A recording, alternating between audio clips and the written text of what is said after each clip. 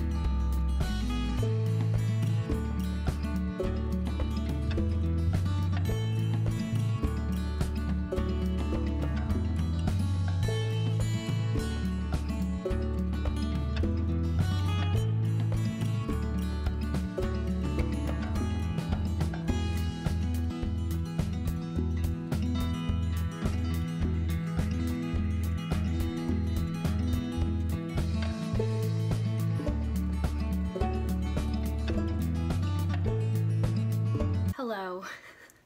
It is way later since I took that montage clip. That was like 9 in the morning and it is now 11 at night. Today has not been a great day, but you know what? Sometimes you just don't have great days. Shark Week came yesterday and today is day 2 of it, and day 2 is always the worst experience ever. And it feels like I am getting stabbed a million times in my stomach. I'm way better now. It was this whole day today, like the whole morning, afternoon.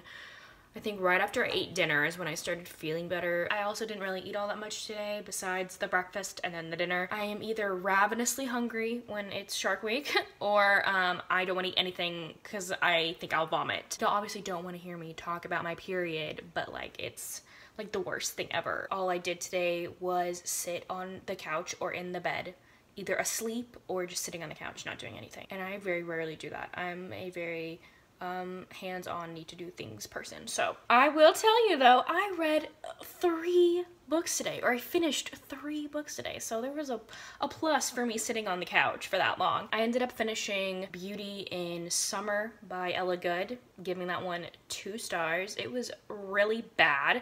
If you want to know the summary for that one, go watch the end of yesterday's reading vlog, because I don't want to explain it again because it just was horrible. None of the things really got explained, and it was really insta-lovey and short and very underdeveloped, and characters very underdeveloped as well. So didn't enjoy that one. I also read the Ruby Dixon one, which is Beauty in Autumn, and this one is definitely the best out of all of them. I'm only giving this one like 3.5 stars, but it was the best out of all of them. I'm not gonna read the 4th one though because Alexa Riley's stuff isn't on Amazon, I don't think. I think all of her books got banned or something. Anyway, I couldn't find Beauty in Winter. So Beauty in Autumn is Beauty and the Beast retelling, like all the other ones. So in this land that this woman lives in, there is a prince, or a person who used to be a prince. He is now a beast who lives in his castle. And every single autumn in this land, each village volunteers a girl to be possibly picked to be the bride to the beast for that winter. Or autumn, sorry, autumn. And then one girl is picked out of all those girls, and she goes to the palace to try and break the curse, to have the beast fall in love with them or something, whatever. It'll break the curse. This season, our heroine gets picked, and before she's picked, she's been having dreams about this beast and wanting to see his face and know what the beast looks like and figure out why he's called the Beast. She ends up getting picked as the woman to go to the castle, and the witch who lives in the land tells her that the only way that she can break this curse is if she wears a blindfold for 3 days while she's there, and she does not see anything. She doesn't see the beast, she doesn't see the castle that he lives in, she sees nothing. If she keeps her blindfold on for 3 days and resists the temptation of seeing what he looks like, the spell will be broken, or something like that, which is a very weird, different curse breaking technique, I guess. And so it is about that romance. It is the most developed out of all of the ones that I've read. The characters are more developed. Even like this book would have been so flipping amazing if it was not a novella, if it was a full-blown book and we got her whole journey in living in this palace and it was more than just 3 days. Like, this book would be awesome, but it was a novella and very short. And then I ended up reading Santa Baby, I Want a Bad Boy for Christmas by Justine Elvira. I think I'm gonna give this one 2 stars.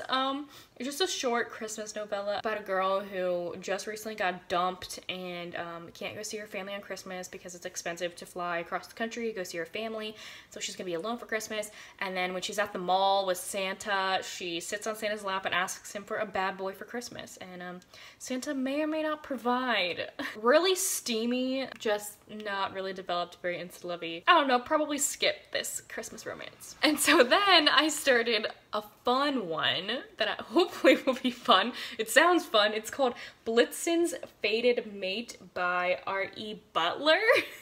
So basically I'm only like 10% of the way into it, but this is a novella also. So this one I got for free. This is free currently, you can go download it. There are people who can shift into Arctic creatures, so our hero can shift into a polar bear, an Arctic fox, something else, and a reindeer. And so he gets picked to be the role of Blitzen in Santa's sleigh because he lives in the North Pole. And apparently, I haven't gone to this part yet, but apparently, according to the summary, he like gets loose, or like his, what's it called, like the saddle or whatever, the straps holding him into the sleigh to get presents to kids on Christmas, ends up falling off and he ends up crash landing on Earth. And our heroine sees him, this reindeer, just fall to the ground out of the sky and sees him shifted to a man. So it sounds really funny. Hopefully it's actually good, like a good funny, and I'll really enjoy it. But I also wanted to let y'all know I downloaded a bunch of Christmas novellas recently, and I thought I'd share with you what those are. So we do have the Blitzen's Fated Mate. And then I also downloaded today, the cover looks really cool. It's called A Winter Wonderland, a holiday romance novella by Rebecca Hunter. The cover really intrigued me. I think this is a second chance romance, like they used to date, and one of them's back in town or something like that. And then I found Love and Christmas by Cindy Faria. This is a friends to lovers romance, Christmas related. And then I also found Christmas with You, which is a sweet fake relationship military romance. The covers for this, I have all 3 books in this series. These are all free when I downloaded them, by the way. I don't know if they're still currently free, but you can go check them out. And for this series, I've gotten book 1, 2, and 3 for free. This one's book 3. A part of the San Diego Marines series. And then I also found Yours for Christmas, which is an accidental pregnancy romance. The cover just looked really good. Like, this is a great cover, I think. And then I think I saw Brie talk about this in one of her recent videos. I don't know, I'm currently watching her videos. I like binge people's videos. And she talked about Dirty Santa by Daphne Loveling. I think I already had this one downloaded, but I just saw her talk about it. This is a holiday motorcycle club romance, and I think she was enjoying it. I haven't finished that video yet because it's like an hour, 30 minutes long, I think, of her. Lastly, the last one I want to talk to y'all about is 12 Days of Christmas in a Highlander's Arms, which is a short story collection filled with medieval historical romances. Those are some Christmas books that I've downloaded recently, all of them for free, so you can go check them out, see if they're free. I don't really know the summaries for most of them. Tomorrow I am uploading my dedicated reading vlog for my TBR jar pick for the month of November, which was The Last Viking by Sandra Hill. I ended up doing a dedicated reading vlog for it. It'll be posted tomorrow, which will be in place of my daily Vlogmas videos, so I'm just going to be combining days 4 and 5 together and posting it on the same day because I don't want to post 2 videos in one day, if that makes sense, and I still want to get out this reading vlog to you guys. It's mostly spoiler free. There's maybe like minor spoilers here and there, but it's the majority spoiler free, so you can check that video out tomorrow whenever it comes out. I also made progress on, and I'm almost done with, everything related to my Secret Santa. For tomorrow, I'm going to drive, hopefully I can drive my mom's car to my college town tomorrow, get a couple things there, and go to the store there, do some errands there, and drop off my Secret Santa package. Yeah, I'm really excited for this person to see the Secret Santa. I also got my Secret Santa boxing, but I think we're all opening it on the same day or posting a video for it on the same day. I'm just gonna unbox it on the day for my Vlogmas video whenever... I'm trying to explain this. I'm going to unbox my Secret Santa gift the day that everyone else is posting their unboxing videos. So there are some people that are unboxing it currently on film or video or whatever, and then they're not going to be posting that video until the day that everyone's uploading their unboxing video, whereas I'm just going to unbox it on a Vlogmas day.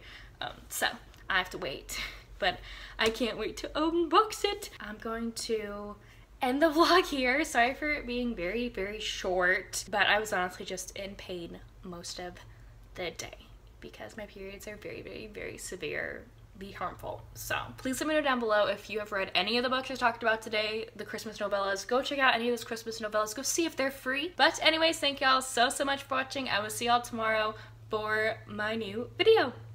Bye guys.